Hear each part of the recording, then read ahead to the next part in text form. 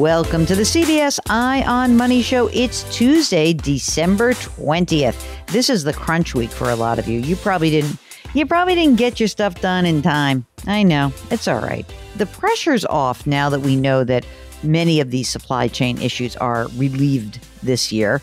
I know that there are some folks who just have so much other stuff going on that it makes more sense to let's just wait till the end. It'll be fine. It'll get taken care of. And it usually is fine.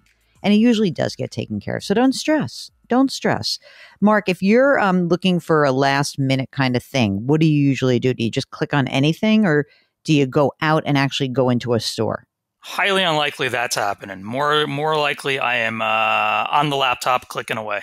And do you think that there is any benefit to waiting later? Will there be things that come on sale this week because maybe some of these stores just ordered too much stuff this year? Maybe they caught them by surprise how the economy has maybe slowed down a little bit. So you think there's a bargain to be had? I'm sure there are bargains to be had, but I got to be honest, that just never factors into my decision making as to when I'm going to buy something. Like even, we just had Black Friday a few weeks ago and Cyber Monday, and I didn't even pay any attention. I probably bought stuff on the Tuesday after Cyber Monday, not even thinking.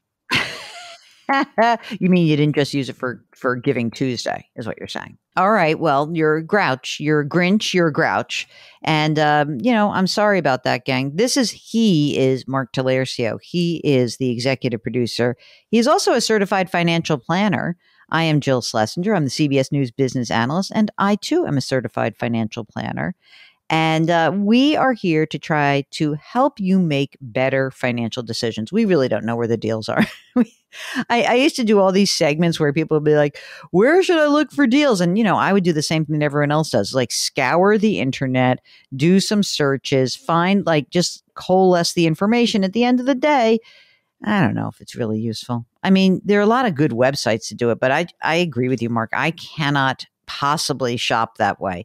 I do think it's good if you know the price of things going into the season, if you kind of know what things should cost, but sometimes you can't possibly tell. There was this big article recently about how if you pay $9.99 for something, you're usually getting ripped off. Like you're better off paying $11 because it's probably actually is a deeper sale. There's all this pricing information, and a lot of the research shows that, we are human beings. We think we're getting a deal. Maybe you're not. So the only way you know you're getting a deal is actually to do some research. So that's my 2 cents. Do a little research. You might be better off this week. All right. You're on your own.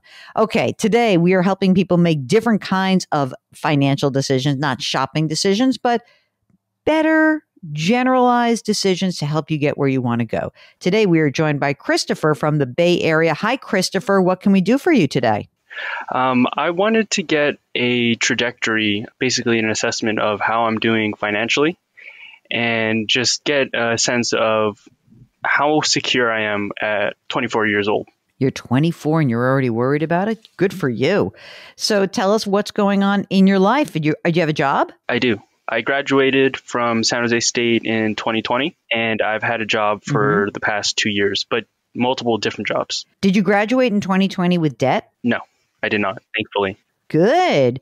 How much money do you make right now? $91,000, not including reimbursements or bonuses. What do you think all in you'll make in the year 2022?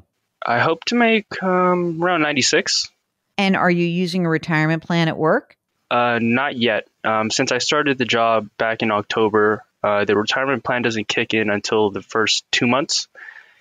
And the 401k or retirement plan is set up for the employer to match 50% up to 4% of the salary. And so you think, when you start, you'll put in more than 4% or just up to the match? I think just up to the match. And then what else are you doing to save? Investment accounts? Yeah, or just like in general, like you don't have did you have a retirement account contribution earlier in the year with a different employer? No, not a 401k, but I do have a Roth IRA. How much is in there? 24. Great. And then you said also a brokerage? Actually, multiple brokerages, which I need to fix. How many multiples? 1, 2, 3, 4, 5. Why do you have 5 different accounts? 2 TD Ameritrades. I think I went through a stint of trying to day trade when I first started investing, quote unquote. Then I have a Robinhood. Then I have a Wealthfront, and then an M1 to just consistently deposit money into the brokerage. The two TDAs, what are they? Like, what's in each? Some private and some index funds, mostly private. What do you mean private? Individual companies. Oh, you mean you have individual stocks. stocks. Okay. And in those two TD Ameritrade accounts, what's the total of the two of them? 46. Wow. And how much is in the Robinhood? 34. This dude's like a saving machine. What's in the Wealthfront? 7. 7. And you said one other account. What was the other account? M1 Finance, and that's 6. Okay, here's my question to you. Which of these platforms is the easiest for you to use? Like, what do you like the best? Easy to use, efficient. What's the best? Robinhood. In the Robinhood account, are you doing individual securities, fractional shares, index funds? What's in there? Fractional shares of individual securities, as well as I'm trying to build up my portfolio of the S&P 500 index. Can I convince you to just pick one place and do your business there? I think so, because I was scatterbrained. I don't know why you're doing the fractional share things. It's like, it's such a pain in the ass. Why don't you just buy, like, if we just put all of this money together, right? Oh, you have $106,000. You have how much? And you have 24 in the Roth. Tell me, how's the Roth invested? Blue chip companies and index funds. What is with these individual stocks? It's a bad habit. I'll say, how about you have $106,000 in brokerage accounts. You have $24,000 in a Roth. The first thing I would say is any individual securities, just do it in the Roth. Stop messing around, because if you have big gains in these other accounts, you're going to have tax liability, and you don't need that. So what I would do is I would be like kind of boring in your brokerage account and really limit the amount of churn that you have. Stop trading in these accounts. Where's the Roth held? Fidelity, which I really like. Why not move everything to Fidelity? TD Ameritrade had a trading platform, Thinkorswim, and then Robinhood was easy because I could just pull it up on my phone and Face IDs to see my portfolio. You know what? By the way, that's what I want to make it harder. I want there to be more friction between you and your investing. You know how everyone says it's better to have frictionless investing? Not for you. Can you tell me where you stand on a tax basis with these accounts? For example, in the TD Ameritrade accounts, are you net ahead or behind your cost basis and valuation? Do you have a tax loss to harvest anywhere? I do. I think I harvested losses last year, but so far I haven't sold anything this year. You can do this in a very methodical way. But again, it's so much harder to do it when you have 4 different accounts. If everything were in one account, you could look and say, oh, look, I have a gain here, I have a loss here. Let me get rid of both of those things and start over. Boom. Just like that. I think you have to consolidate these accounts, and you got to figure out a place to do it. I would do everything at Fidelity. What's your living situation in terms of your rent? Like, you make good money for 24 years old. So what's your cash flow looking like? I mean, forget the day trade and stuff. You should be increasing your 401k when you can. Okay. Yeah. So currently I live with my parents, but I pay about $500 a month, which is just, it's change in the Bay Area. So I'm grateful for that. Miscellaneous spending without investments is about $1,200 a month. And then with investments is about $2,000. So $800 a month invested every month.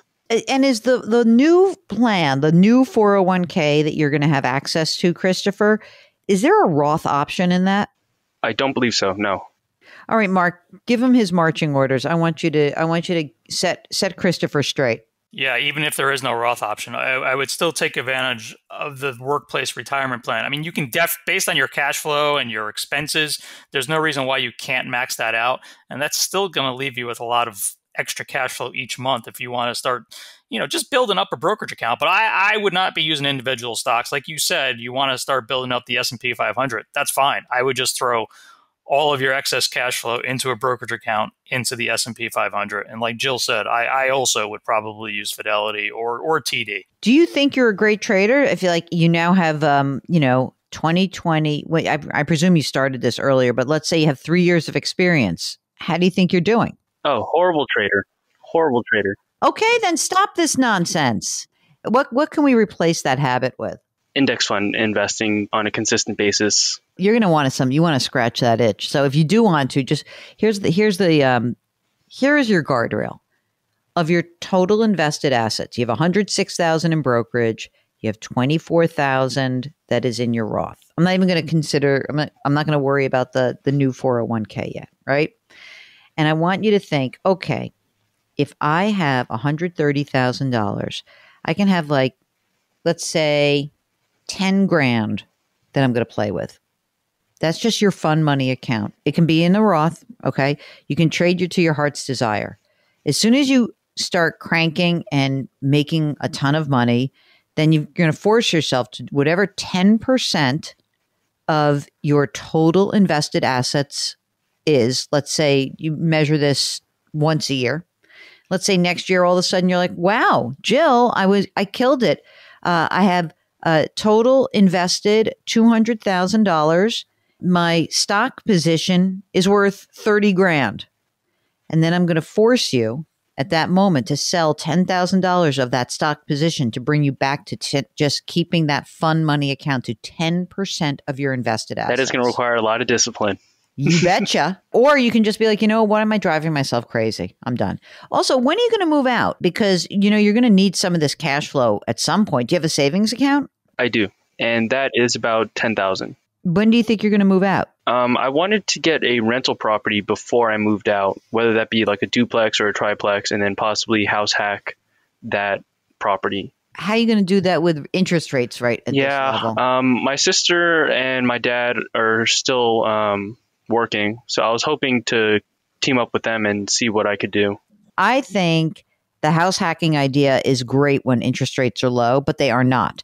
So, once we saw interest rates for mortgages go from, 3% up to let's over 7%, maybe back down again, like this is expensive time to be thinking about any sort of investment income because the market is shifting. It's like really very dramatically different than it was 18 months ago.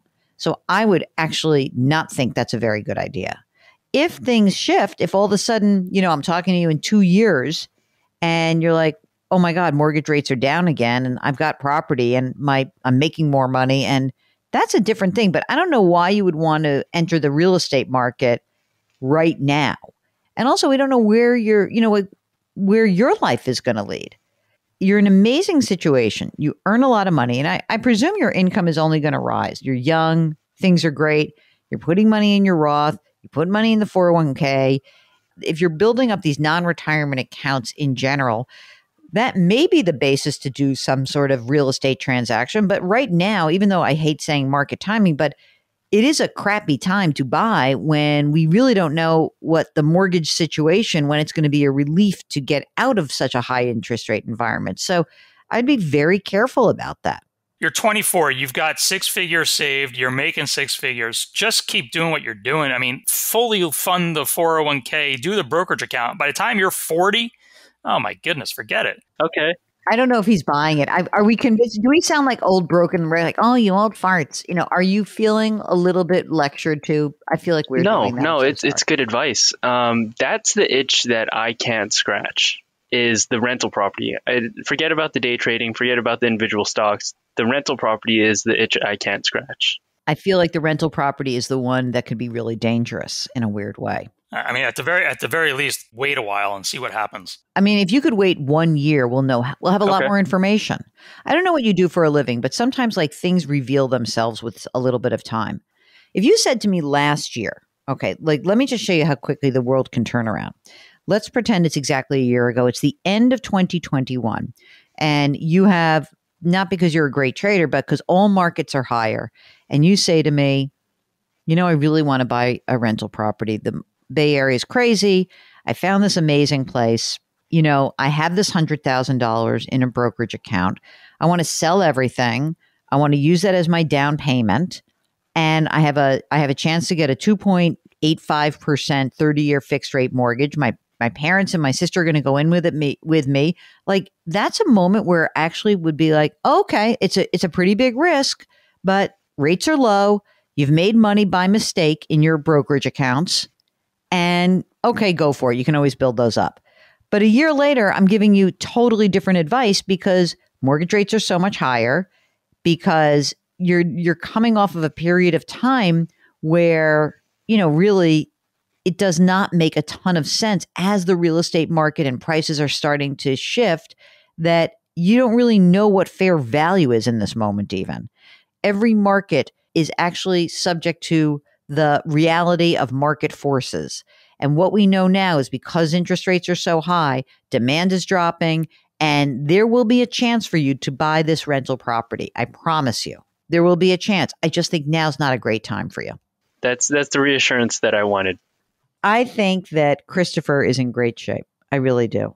I think you got in touch with us simply because you knew that this plan that you were pursuing was a little bit awry. So congratulations. Thank you. You're on your way, man. Okay. If you, like Christopher, want to come on the program and start to prevent yourself from scratching itches that you know may not be in your best interest, just go to our website, JillOnMoney.com. Click the Contact Us button. Tell us your story. Click the little box that says you'd be willing to come on the air. While you're on the website, don't forget to sign up for the free weekly newsletter and pre-order my new book. It's called The Great Money Reset. When you pre-order, you will be subscribing not just to get a fantastic book, you will also be entitled to join us for a webinar in February, and you get a free book plate, which is kind of cool too. So check it out. Pre-order the book, The Great Money Reset. It's all on our website. Mark Talercio is the co-host and the executive producer of this program. We are distributed by Paramount Global. We drop our episodes every Tuesday and Thursday. Try to do something nice for someone else today. Curiosity, compassion, community. Thanks for listening. We'll talk to you on Thursday.